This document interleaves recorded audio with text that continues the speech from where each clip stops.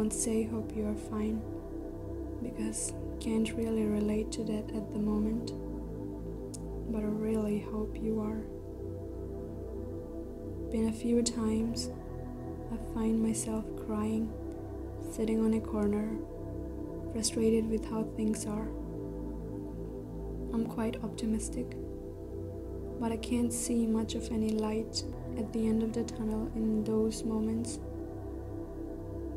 My head is aching, my body is shaking from anger, but I can't take control of the situation. I've tried it, and it only creates more work in the end, more mess. And then I think about how I'll convey this to some friends of mine whom I consider close.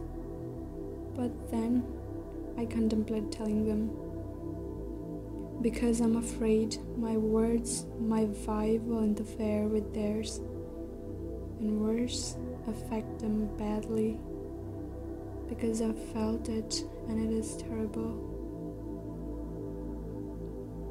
Now, whilst I think of it and its consequences made up in my mind, I find myself relaxed to some sort. I see some ray. Maybe that's a cue to my light at the end of the tunnel. So here I am, writing a letter to myself that you will be fine again, and back here again.